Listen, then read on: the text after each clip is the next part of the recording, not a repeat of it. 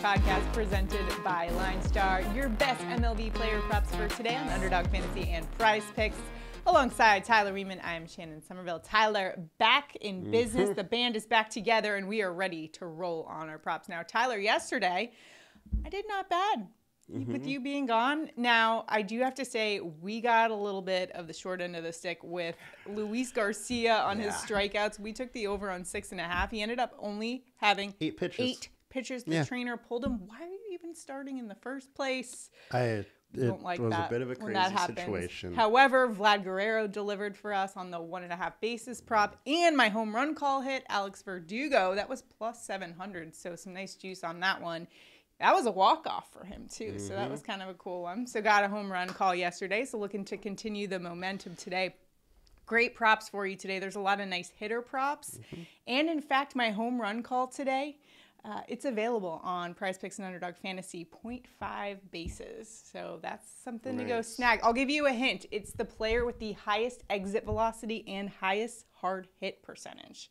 A little tease for you there. We'll have to stay tuned for our home run calls. First, we've got our prop bets for today.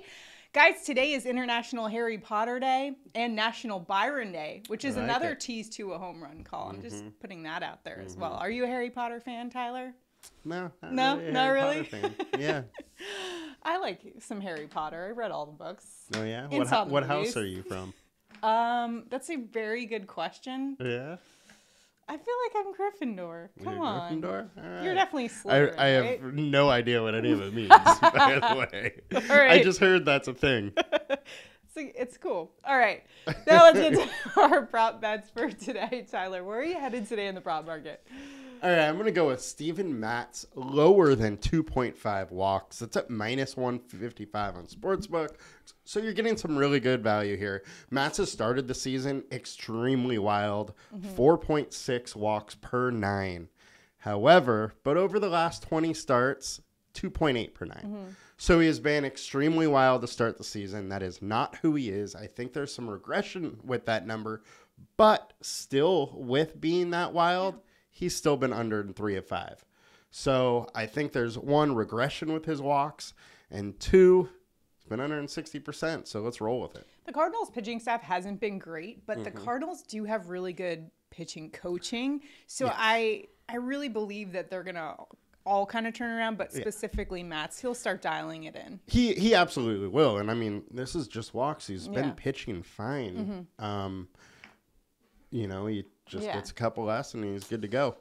All right, for my prop bet for today, I'm going with Phillies outfielder Brandon Marsh over 0.5 hits at minus 135. I actually took this bet on Friday. However, he did not end up being in the lineup, but I'm going back to it today because quite honestly, this might be one of the best hitters in Major League Baseball right now. He's gotten a hit in 7 of the last 10 games. In fact, 70% of the season. This is a transformed hitter. When he came over from the Angels, he was considered a positional player. Really, only he was there for his fielding. However, he turned it into quite the offensive weapon for the Phillies in this one, and he's got a great matchup today. This is a lefty bat with a 1215 OPS, actually against lefties, so some reverse split action. Keep in mind the average for OPS in MLB is like 720, and then he's going up against Dodgers lefty Julio Urias, who hasn't been that great this season. He's worse versus lefties, too. In fact, over 1,000 OPS against lefty bats this season.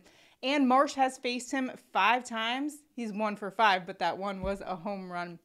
Also, we're looking at a Dodgers bullpen. That is awful this season. They have the second highest opponent average this season. So if he doesn't get a hit versus Urias, which I would be kind of surprised about, Urias has given up a lot of contact this season.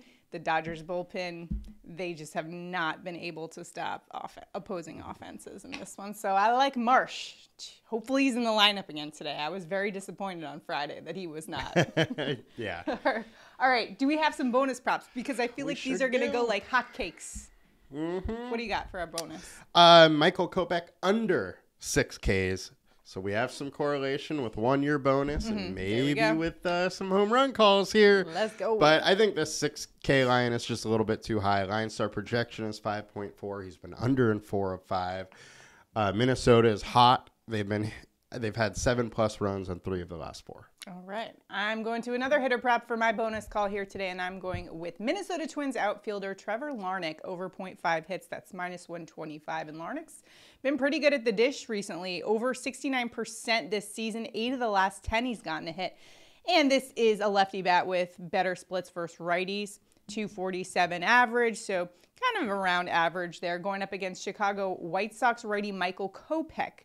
Better versus lefties this season, but that wasn't the case last season, so I do expect a little regression when it comes to those splits versus lefty bats. Larnach is 2 for 3 against Kopech, and then the Chicago White Sox bullpen, kind of like the Dodgers. They are not good. They actually have the highest opponent average in all of baseball. We've got some favorable conditions there at what is their ballpark? Guaranteed Rate Field.